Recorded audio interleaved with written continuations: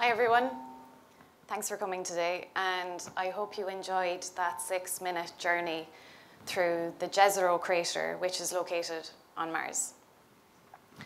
My name is Brona and I'm a composer and a sound artist, and I'd like to introduce you to my new friend, the IKO loudspeaker. I've been working with the IKO loudspeaker for about 3 years, and what I love about it is it makes us think of the loudspeaker as an instrument, and not just a speaker in the corner of your room that projects sound. We can really think about this as an instrument. The IKO allows composers and sound artists to create site-specific works which respond to the architecture and the materiality of unique spaces and places. The portability of this speaker means we can bring it into lots of different exciting spaces that have unique architecture, spaces that are outside of conventional performance spaces.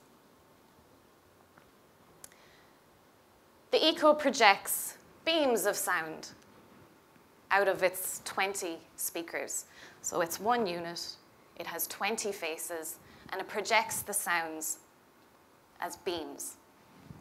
But what is interesting about is what happens to the sound once it leaves the speaker. Where does it go? And that all depends, of course, on the acoustics and the architecture of the building. So for example, in the studio, we have a lot of curtains and absorbent materials. But I'm using this fabulous VP production screen as a reflector panel. So when the sounds leave the IKO, they are bouncing off and reflecting from the reflector panel and hopefully throughout the space. And what's great then is that the audience can perceive sounds that are moving away from the speaker. We know that this speaker is emitting the sound. It's pretty obvious. You can't miss it. It's here. But what's really interesting is that sometimes you could be sitting there looking at it, but you can almost reach out and grab sound objects when you hear sounds over here, or perhaps over here, or in a different part of the room.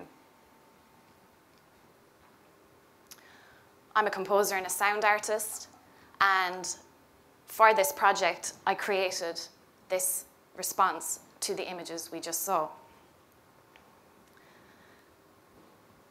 The images were created by 3D sound artist Maria Manastireanu, and she got height maps from NASA, which allowed her to create an accurate topography of the Jezero crater, which is on Mars.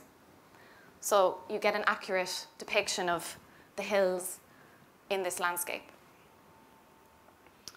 I then had to respond to this project. And it is quite difficult to create a piece of music that reflects a place that you've never been to. And I do a lot of field recording, and I create works that respond to a specific place. You know, the work could be about a particular forest, and I can go there and I can listen, spend loads of time listening and absorbing the sounds and getting to know that place. But I can't go to Mars. So I use my imagination, and that's what we do. Creative people, we can use our imagination. Some of the sounds you heard are also from NASA, and they were recorded by the Perseverance rover, which landed on Mars in May 2021.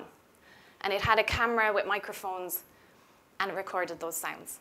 And I was able to download them from NASA for free. This stuff is open source, which is really fantastic. And I downloaded the sounds, and I listened to them, and they're from the perspective of the rover because the microphones are on the rover. So some of the sounds that you heard include a laser zapping on rocks, going tap, tap, tap, tap. And what I've tried to do is, it's on the speaker, but I've tried to move it around so it reflects off the screen, and you can hear this kind of detail just sprinkled on top of the other tonal, more static material. The other material then you can hear is the movement of the rover itself as it's moving along the terrain. What I've learned from working with this speaker is I continue to develop my listening skills. You put sounds on this speaker, but you don't know what's going to happen until you bring it into a space and you learn and you hear and you have to listen to try and understand, well, if I put a specific sound on this loudspeaker, how's it going to behave in this space? So you're listening and listening all the time. And that might be kind of a very obvious statement to make, but there are different levels of listening. And I just feel that I'm really now aware of the acoustics of the different environments that I perform in, compared to perhaps, working with a 5.1 system, where you can easily place sound in the front left speaker or the front right speaker or in the rear behind you if you want sounds to come from behind you. But if you want sounds to come from behind you with this loudspeaker, you have to think a little bit more about the space and the environment you're in, and also the sound materials that you are using. Listening is so important, and I'm sure all of you in this room can probably tell me what the sound of your front door sounds like. Is it creaky? Is it loud?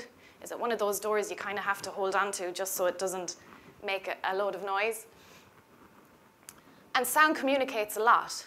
You can also tell from the way the door closes, perhaps the mood of the person that closed the door. Did they leave the room and bang it because they were annoyed with you, maybe because you got home late and decided to make beans on toast at night? Or did they close it really quietly because they knew that you needed your sleep? So think about that when you go home. Think about all the sounds in your house and how listening is so important to all of us. Alongside the sounds from NASA, I also spent a lot of time on the floor playing with rock material, and doing close mic techniques. And this is really fun. You should try it. But it's playing with this material and understanding the different sounds that different types of rocks make. Large, small, porous, hard rock, and using them as sonic materials and rubbing them against each other and playing with them in your hand. And I've used those materials to reflect the landscape of Mars. We can see that there is a lot of rock there.